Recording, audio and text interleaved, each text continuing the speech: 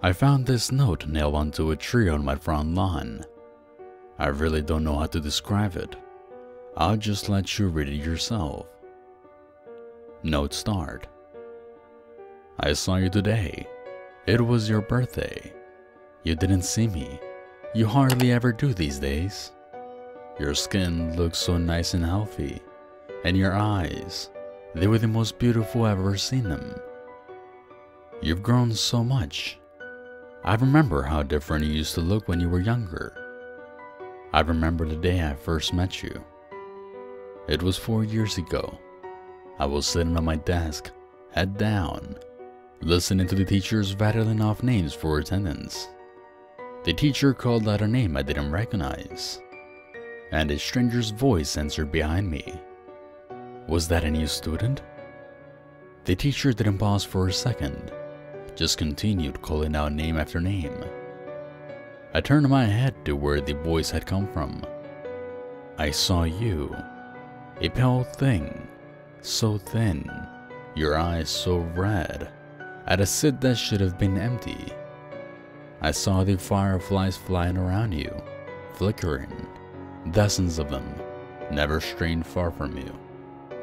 I saw them going through you and coming out through your skin, like you were a mist to them. Can you believe I thought you were a ghost? No one else seemed to acknowledge the new stranger sitting in the back of the class. Class after class, hour after hour, passed as I waited for something to happen, for someone to notice you, for you to leave, for you to let out a ghoulish scream and claw at me like in the horror story I was certain I was in. But nothing happened.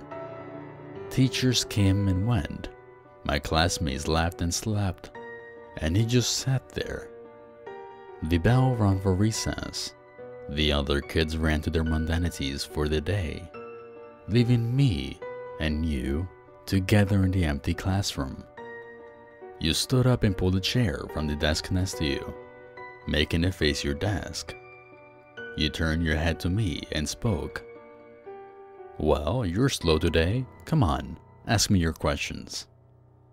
I don't know why I didn't run away screaming at that moment. Probably would have turned out better for me in the long run, but let's not speculate. I guess at that point in my life I was pretty bloody lonely. I figured there was only a 50-50 chance that you eat me, and the other 50 was that someone wanted to talk with me. Kid priorities doesn't make sense to me either these days. So I went along with the flow. I walked over to your desk, sat down on the chair you pulled for me, and asked my question. What were you? You told me you didn't know. You said that once you were a child, just like me, with parents and friends. Used to go to the same schools as me. Then one day, one ordinary day when you were 10, you just woke up and you were like this, covered in fireflies, and no one could remember you the moment they concentrated on anything else. No one, not even your parents. You told me how I'd notice you every day, and how I think of you until recess every day, how I'd come to you every day, how we would talk every day, how we would meet for the first time every day for the last 3 years, about how I'd forgotten the instant I walked out of the room, how everyone would forget you, and how the fireflies would make them, how for the last 3 years you've been alone. Your story was very hard to believe, so I didn't. I asked what reality prank show I was on. You looked, well, unimpressed, and you asked me to continue telling my story. I was caught off guard by the non sequitur. You said last time I was here, I was telling you a story, a horror story about a haunted house. As you detailed the story, goosebumps prickled my skin. It was a story I've been making up in my head, a story I hadn't told anyone yet. At that moment, a million reactions were open to me, all simultaneously adequate and inadequate.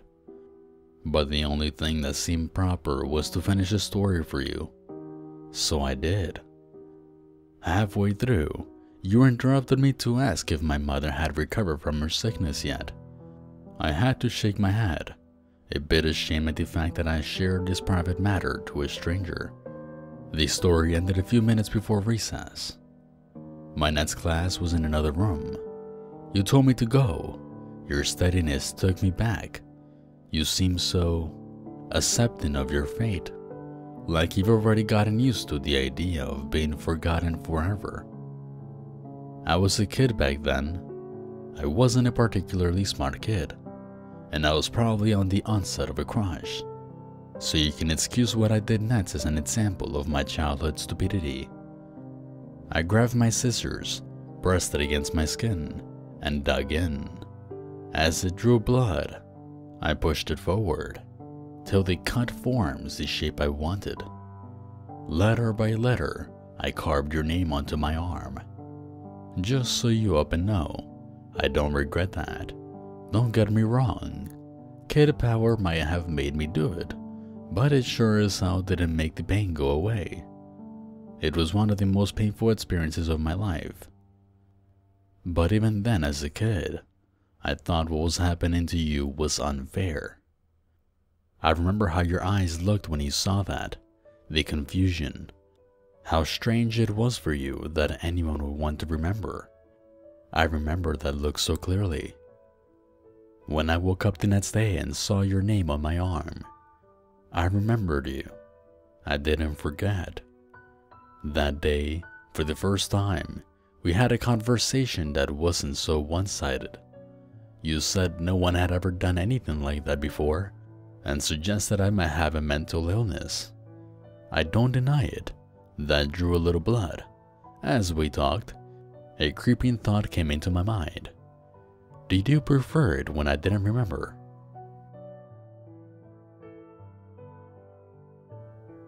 That night, I was sitting on my bed, staring at your name on my arm, wondering if I should cover it up so I don't see it, and give you back your privacy.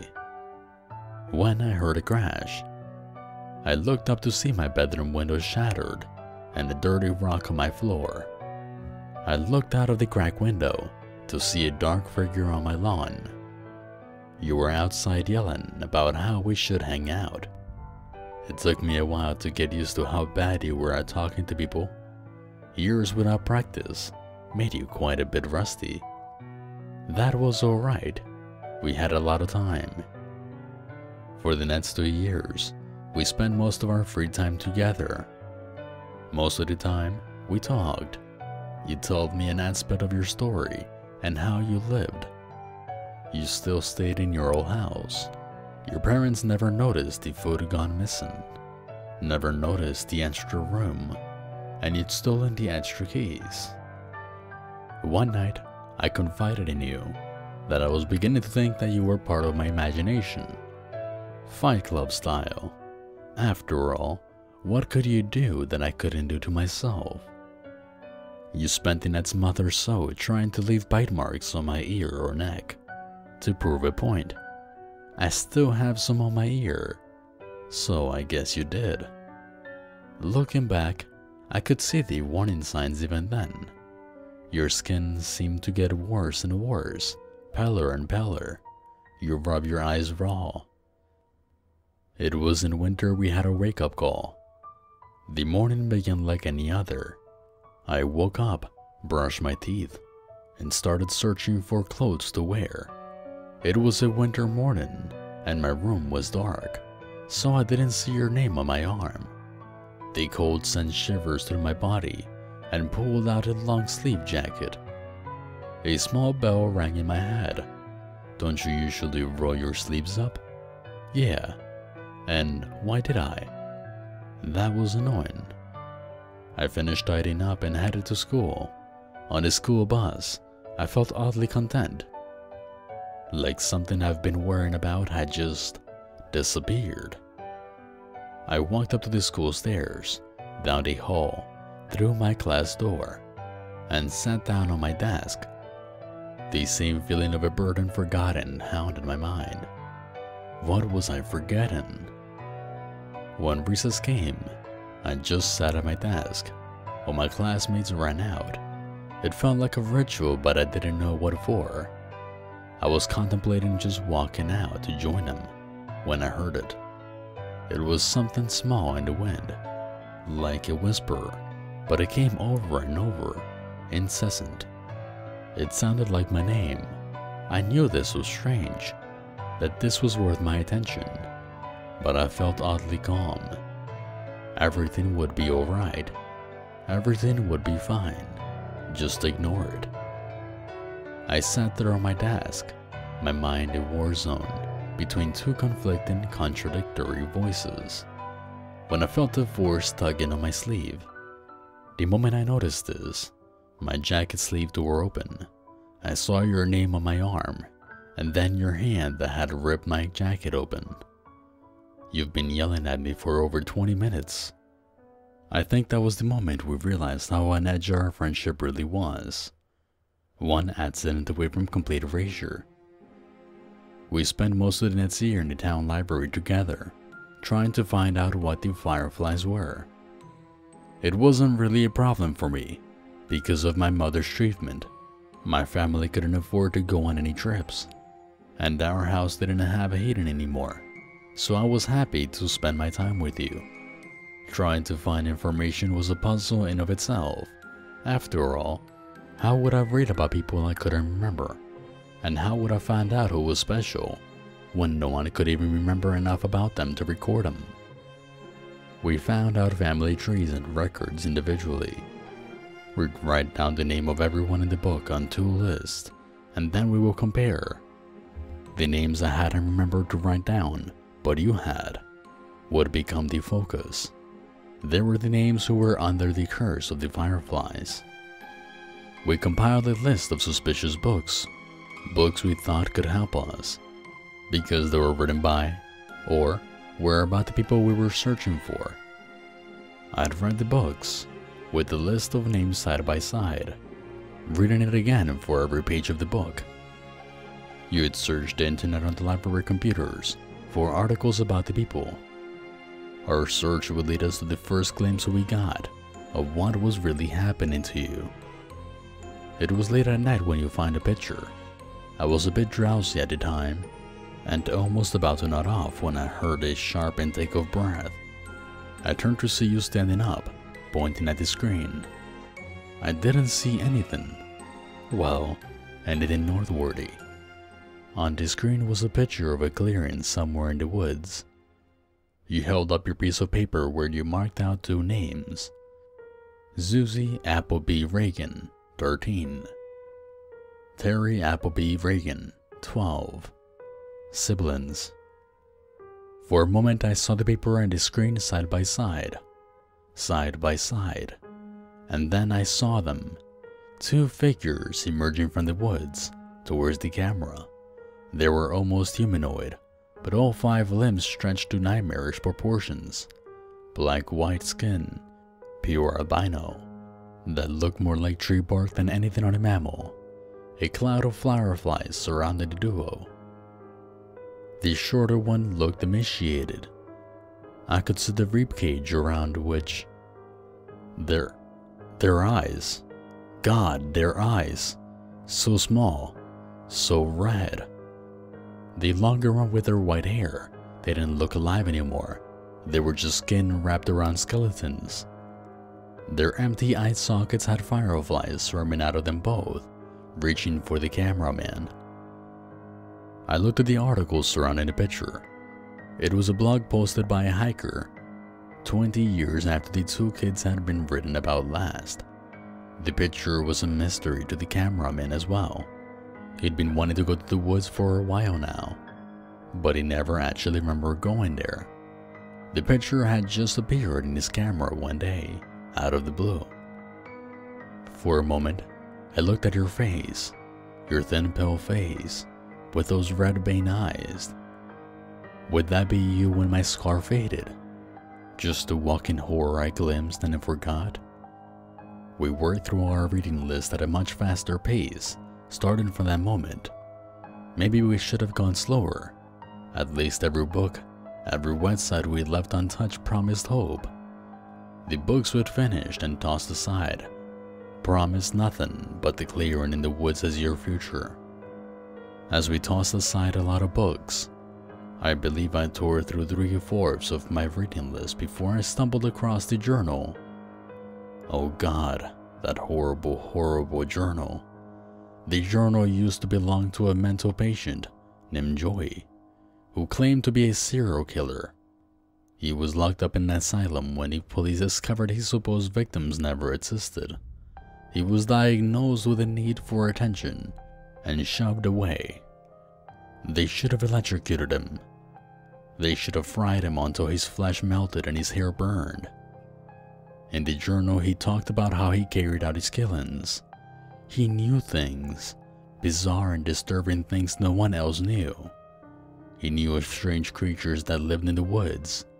Of them, his favorite were the fireflies. I'm not going to tell you how he summoned these things. I trust you. I trust you more than anyone. But a thing like this belongs to the ground more than it ever will to a human mind. It's sufficient enough to know that these things were not fireflies. Joy would start his ritual by taking a kid, anyone he liked. He could take him anytime, the dead of the night in their own homes, or in broad daylight on their front yards. It didn't matter if he was seen. He'd take them to his house and drag them to her room. Usually an emperor came up around now. He didn't care. Like I said, it wouldn't matter soon. He dragged them to a special room in his house. Here the fireflies would come and latch onto them. Now, nobody was searching for the kids. Not the police. Not the parents. Nobody. From then on, he could do whatever he wanted to the kid. He'd get bored of them after a day or two, after the child had broken. And then the kid would go too. Hacksaw, kitchen knife, anything would work. He detailed a large pit of bodies he kept in the woods, swarming with the bugs. I guess he got bored of that too one day. So one day he just went right to the police station and turned himself in. Not of guilt. No. He just wanted someone to know about the stuff he was doing. Sick bastard. Oh, don't get the wrong idea. He never stopped killing kids. The asylum doors didn't stop him from doing what he liked. It made him improvise. He made a new way. He modified the flies so they could survive without a host, just in a dormant state. When a child, he specified the age, would approach the swarm, it would latch on and begin its effect. Over the years, the child would warp horribly into the things we saw in the woods. I wish I could hate him in peace. I wish I could say the world owed him nothing, but that wouldn't be true. He detailed the way out on the final page. Was an exact explanation on how to get rid of the fireflies. You must have seen something in my face. At that moment, you asked if I had found anything. I said no and closed the book. A few minutes later, you shut down the computer. You picked up the last book and went through it yourself. When you reached the end cover, you tossed it aside. I asked what we should do now. You said it was all right. We talked about it in the morning. I stood up and walked past the shelves of books. I headed for the library entrance, but stopped right outside the door and waited. I waited until I heard the sniffling sounds. I sneaked back to our table where you were quietly sobbing. You had your head in your hands. I sat back down as you raised your eyes to me. You said you wished you'd never met me, how happy you were when you had nothing to lose, how I ruined your life. You've never really gotten better at talking to people. That was the worst love confession I've ever heard. I remember how we kissed that night. I remember your hands gripping my hair. I remember that kiss. I wish that it could have been just a kiss. I'm sorry I ruined that moment when my arms were around you. I was close enough to steal the firefly without you noticing. I remember holding the firefly in my hand. I remember how it struggled, until it didn't, until it was part of me. The fireflies shifted, they came over to me, and left you. I remember the familiar look in your eyes, the confusion. I never wanted to see that confusion in your eyes again. You deserve to be loved and you deserve to know that. I wasn't really living anyway. You reached for me. I pulled away as the last lights of recognition faded from your eyes. And then you were just staring at a stranger, walking away into the crowd of strangers. That was a year ago. You've gotten so much better since then. You have so many friends now, so many people at your birthday party. You also look so much healthier. I haven't been as fortunate. My skin's gotten a lot paler, and my eyes hurt all the time now. I couldn't go to school like you did all those years. I haven't wasted my time though. I found Joey's pit. The bodies. There were so many bodies. There's a grave for those children now. Without me, my mom could afford her surgery. She looked so happy. Just yesterday I saw her playing with my baby brother. I saw you crying yesterday. You were with your friends, laughing. For a brief moment, your eyes met mine, and then they were so wet. I think I'm going away. For good, I think. You're not going to be happy if I stick around. I am so happy I met you, even if you don't remember me. Note and. Sometimes I go through depressive episodes. I feel so lonely, even with my friends. I don't know what's going through my head during these times. And sometimes I end up in the bathtub, a knife in my hands, and my wrist bleeding. Up until now, I thought I was cutting my wrist. I wasn't. The cuts, they're letters. I've been carving a name into my arm.